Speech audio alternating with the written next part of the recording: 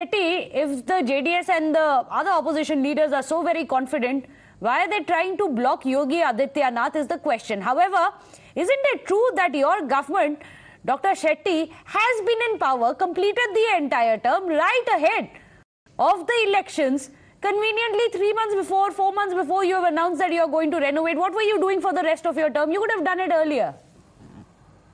See, I don't think they have a problem with I don't think they're getting in politics and elections into this issue.